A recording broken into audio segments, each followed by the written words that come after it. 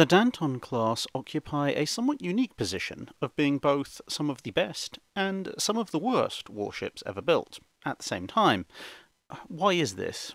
Well, the answer's complex, but basically it comes down to timing.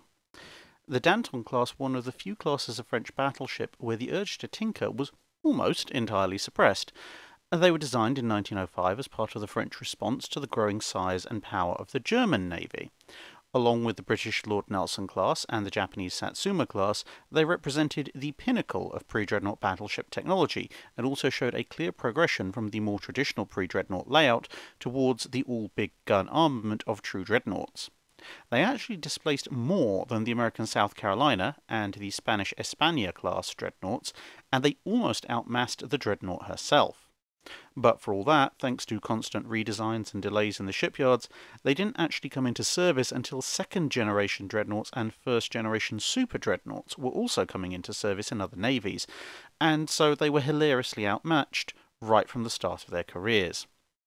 At the time of their design, based on the French interpretation of the Battle of Tsushima, they concluded that medium-caliber firepower had been the deciding factor, and so they decided to upgrade the new ship's secondary batteries from the 7.6-inch gun used in the previous class to a 9.4-inch weapon. As a result, the ships would be armed with a pair of twin 12-inch turrets, one at each end, no less than 12 9.4-inch guns in 6 twin turrets with 3 per side, plus 16 single 75mm guns and 10 single 47mm cannon. A pair of torpedo tubes completed the armament. Due to a slightly thinner than average 9.8-inch belt, they were capable of 19 knots, which was slightly faster than average for a pre-dreadnought. At one point, there was serious thought given to replacing the 9.4-inch guns with single 12-inch weapons, which would have made it a somewhat odd dreadnought with a 7-gun broadside. At first, the ships were going to use the old triple expansion engine design, but having decided that for the moment tinkering with individual ships was off the table, the French ministers instead tinkered with the entire class, deciding to switch to the newer turbine engine and a bigger and more powerful version of the 12-inch gun.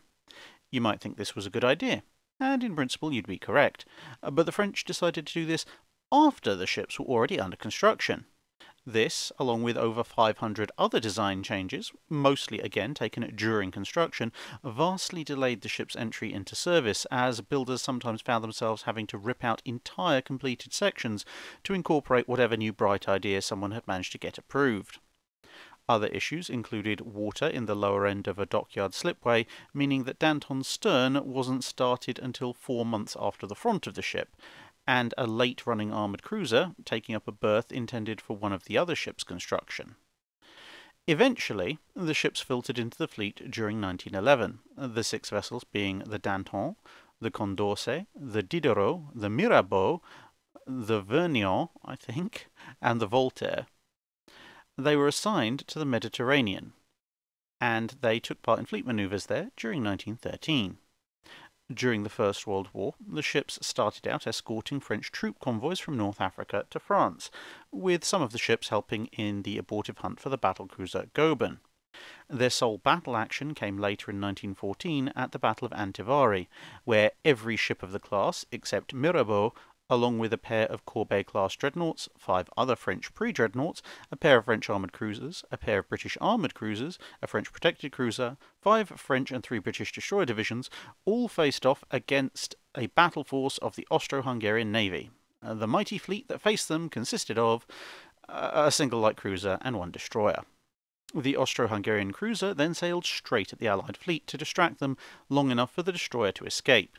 This actually worked, although the light cruiser's guns were so hopelessly outranged by the French main and secondary batteries that they managed to sink the ship before it was even able to get off a single shot of its own.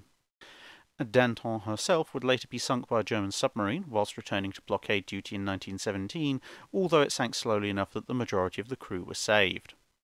3 of the surviving ships would then take part in the occupation of Constantinople at the end of the war. From there, Vernion and Mirabeau were sent to the Black Sea to support the White Russian forces against the Communists. The crew of the Vernion mutinied when a crew member was killed protesting against these orders, whilst Mirabeau ran aground and had to be stripped of some of her armour and guns to get her afloat again. This caused the withdrawal of French ships from the operation, and the two ships were sold for scrap in the mid-1920s. Voltaire and Diderot were made training ships before they were also scrapped in the mid-1930s, and Condorcet was also made into a training ship, followed by being turned into a store ship, and was then captured intact at Toulon in 1942 by the Germans, who turned it into a barrack ship. She would then later be scuttled, then refloated and scrapped in 1944. That's it for this video. Thanks for watching. If you have a comment or suggestion for a ship to review, let us know in the comments below. Don't forget to comment on the pinned post for dry dock questions.